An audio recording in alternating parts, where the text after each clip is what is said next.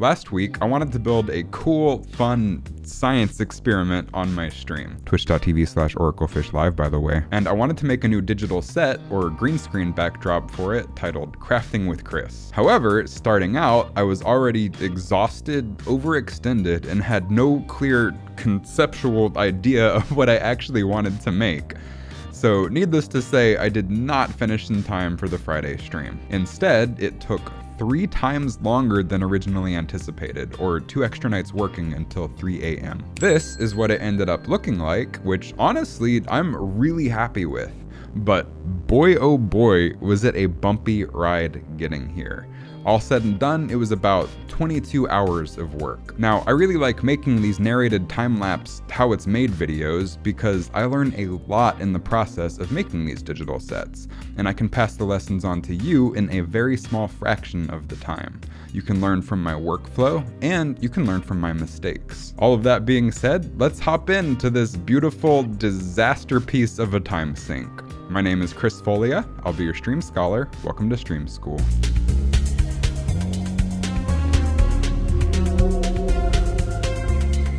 So the first thing I do when I make any of these digital sets is make sure the digital camera matches the real world camera in position, focal length, and sensor size. Then I add a picture of myself so I can build the set around myself. Then here I'm just starting to lay everything out.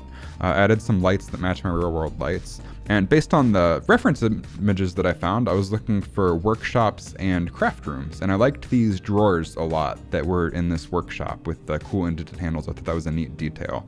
So I decided to mimic that, and I moved that around, got it all set up, decided I didn't want to take up the entire backdrop, so I shortened it.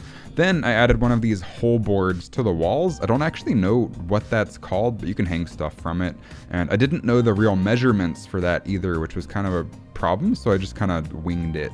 But overall, I think it matched pretty well. I also added the start of a countertop there and just started laying out the rest of the scene. Added some pipes and other details that I saw in workshops and some beams going across the top just for some extra ceiling detail. Here, I wanted to make a logo like my Cooking with Chris logo, but use a saw instead. And modeling a saw wasn't too difficult. It was just basic box modeling. I was looking at a lot of reference on Google for that, even though it's not showing in Blender right there.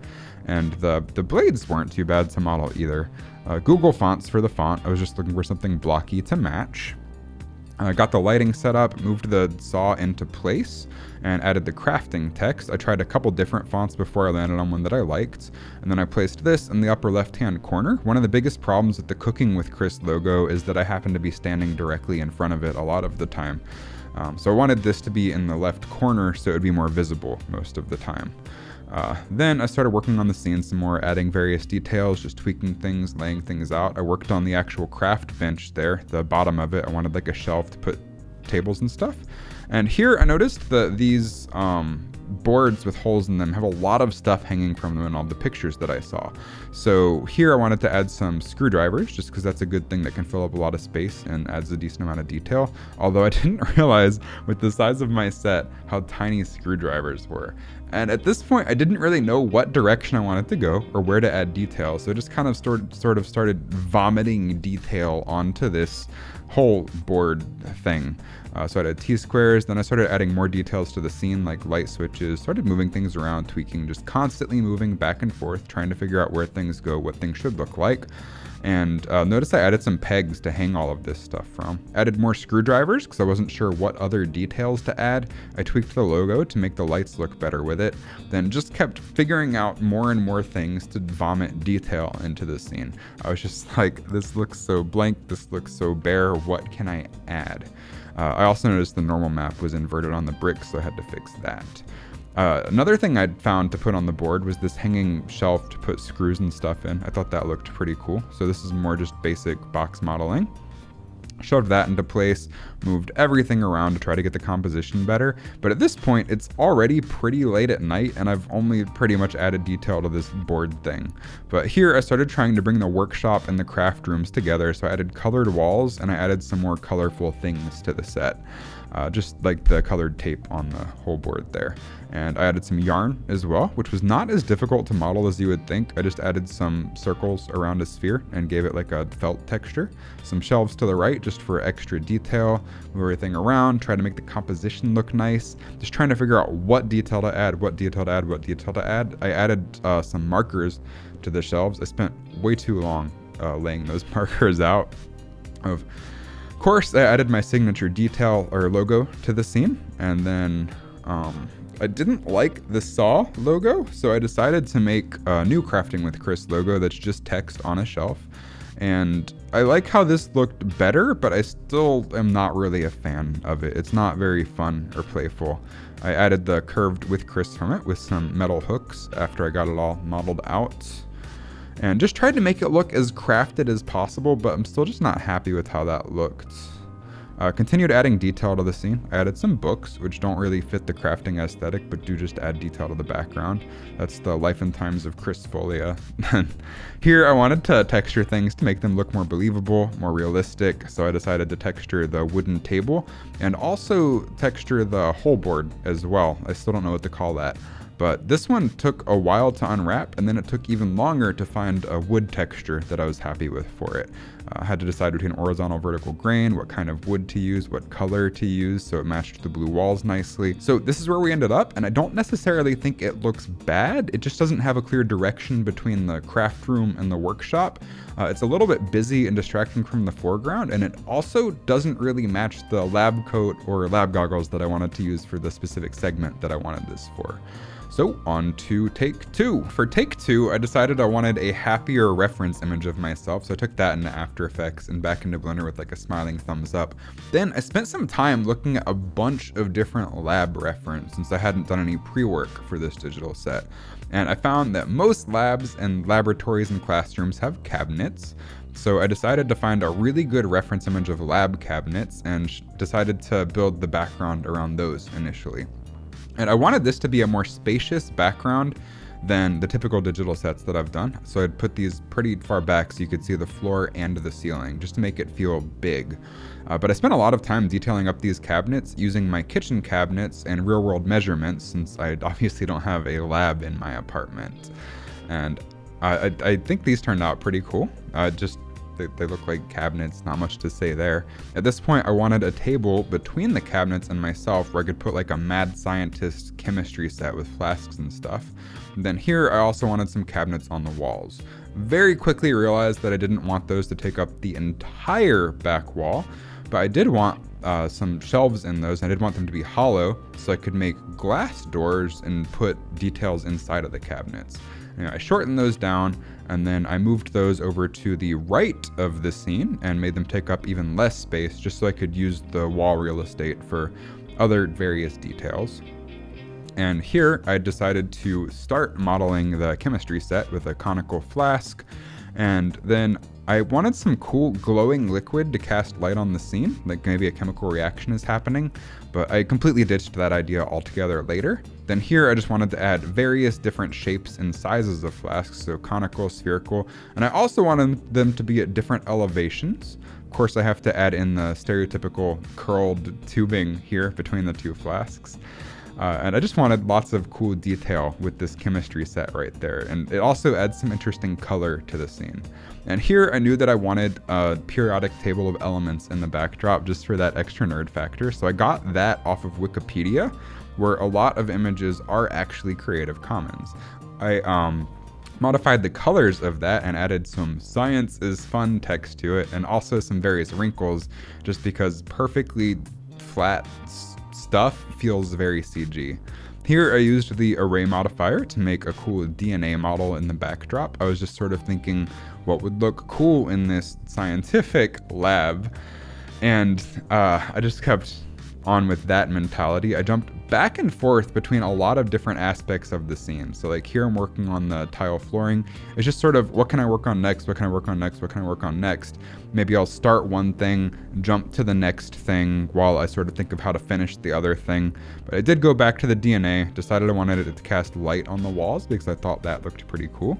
Blender actually crashed there and I lost progress, so I had to redo the colors on those. And then here I took a ceiling from my life advice hotline and then hung some molecule models from that ceiling. So I think this was water. And then I don't remember what the green one is, but I just looked for molecule models on Google, and I added some ceiling lights there just to add extra additional detail to the scene. And the entire time I'm working on this, I'm just thinking, how can I add more detail? Which is not a great mindset to have. But here I'm working on a microscope for the scene because I noticed there are typically microscopes in laboratories. And there's a lot going on with the model of a microscope. I didn't add all of the tiny details like screws and stuff because this was most likely going to be blurred out in the background somewhere. But I did model it in its own collection so that I could easily duplicate it throughout the scene. Just so I could have tons of microscopes maybe on the cabinets and on various shelves and things. And again, at this point, I'm just thinking, how can I make this lab more detailed? So I added a sink here, and because those are typical in labs and classrooms, so you can wash your hands or wash out your eyes if you get like acid in them. And I added the typical like hook-shaped sink that you might picture in like a 60s classroom or something. I don't know. Here I took an office chair I already had and repurposed that asset into a stool for the lab so I could scatter those across the lab. No reason to completely model it from scratch if I already have something that's usable. No reason to reinvent the wheel. I wanted some various vials and vial stands scattered throughout the lab, so I added that. But overall, I was just like thinking, this is a lab. What lab details can I add to make this a more realistic lab? I just kept vomiting more and more detail into this scene and tweaking and moving things around without really thinking about it because it was really, really late at night. I was starting to hit a point of diminishing returns where I was just like, how can I add detail? Then I was like, this isn't fun. This looks like a boring lab. How can I make it fun? Oh, I know. I'll add a slime pattern to the trim at the top and the backdrop. That'll make it look fun. Then we can add some science, some fun science text. And the problem here wasn't with the lab that I created. The problem was conceptually.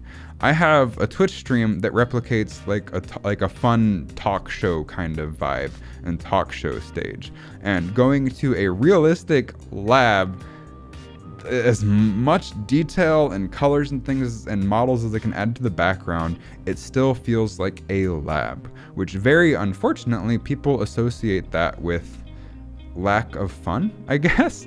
So I just kept vomiting detail and trying to make it more colorful and fun and more detailed and just make it a lab. And it was so late at night and it just was not working.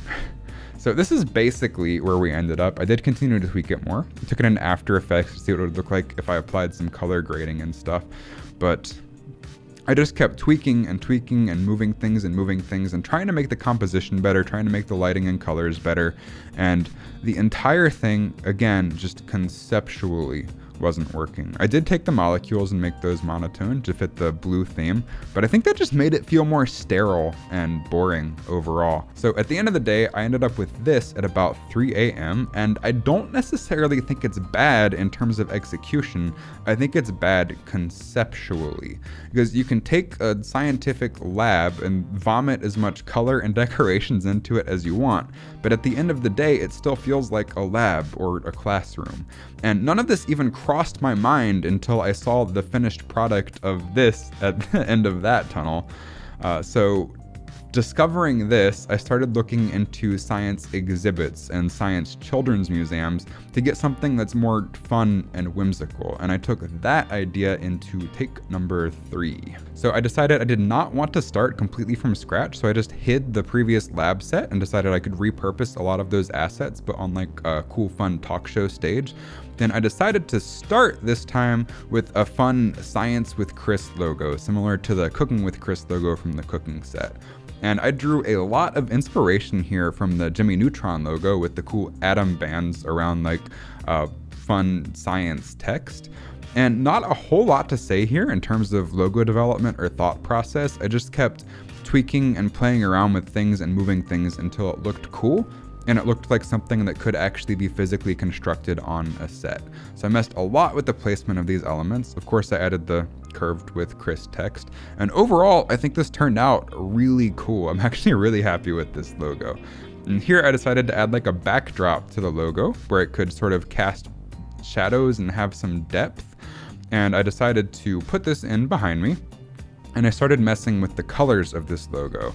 And I could not, for the life of me, find colors that worked on the backdrop of this logo that I liked, on the backdrop or the bands.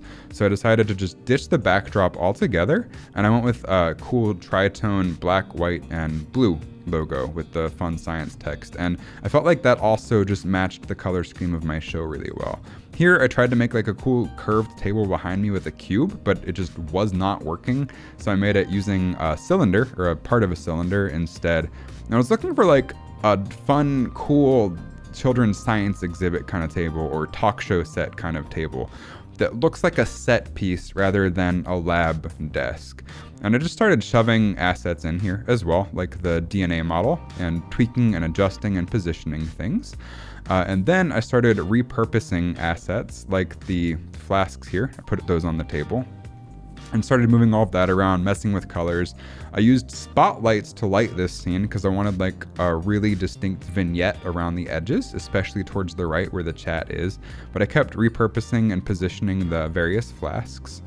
And I realized these weren't getting like the glow of colors that I really wanted in the scene. I just could not get like the light to behave how I wanted with these flasks to bounce the different liquid colors on the scene.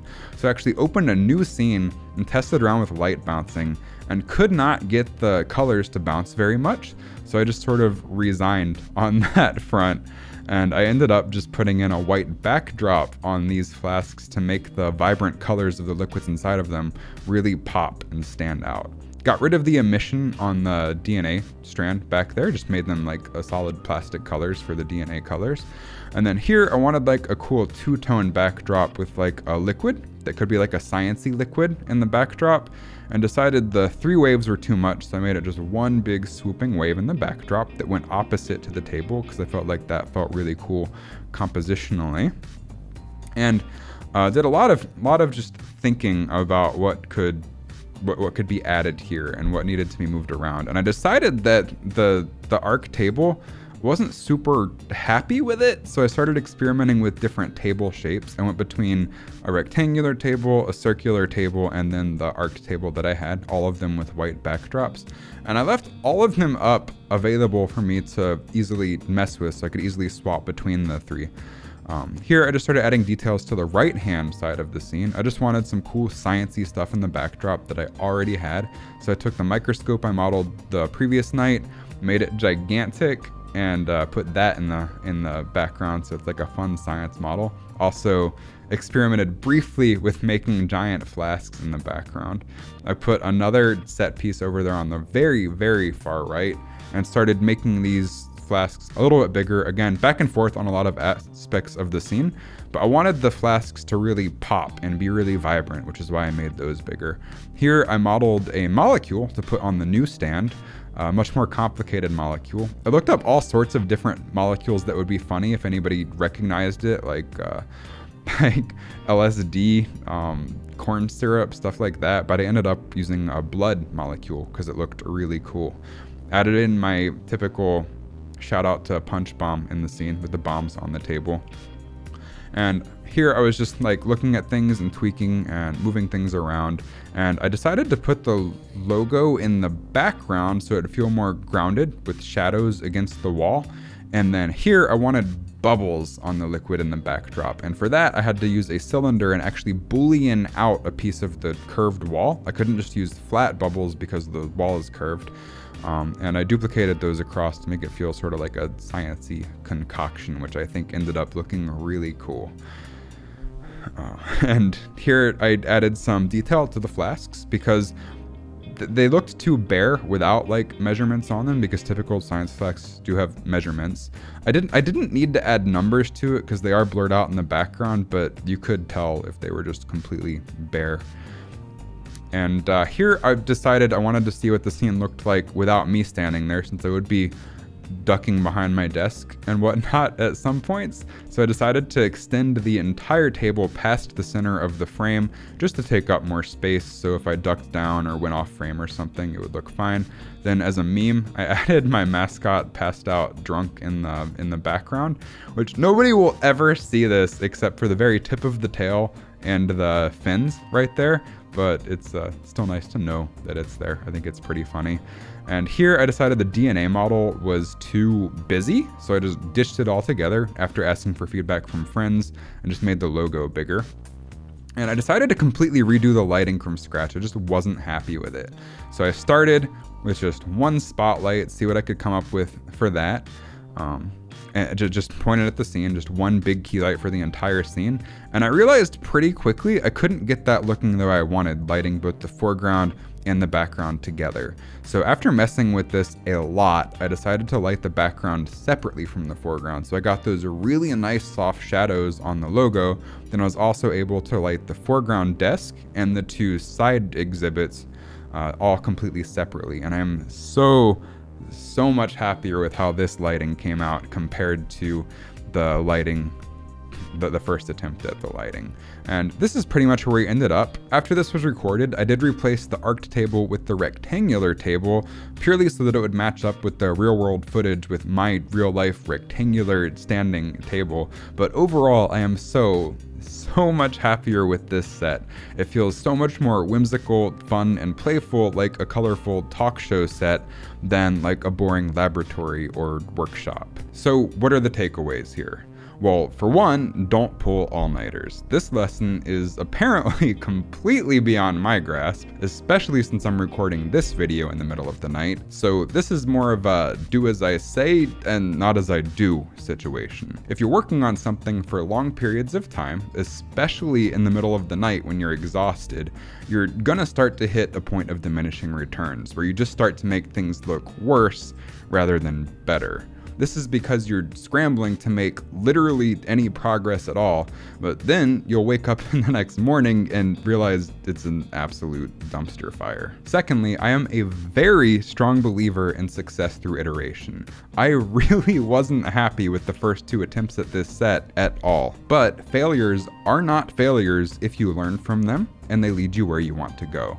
Also, if something's not working, don't be afraid to scrap it and try a different direction. Fourth, and finally, try to go into your project with a really clear idea of what it is you're going for.